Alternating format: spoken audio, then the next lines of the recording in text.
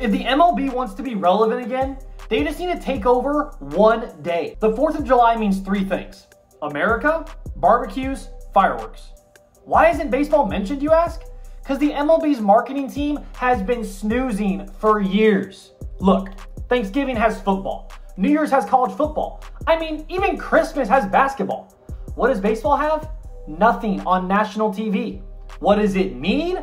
Wall-to-wall action on Fox and ESPN, with marquee matchups, special venues even, all day long.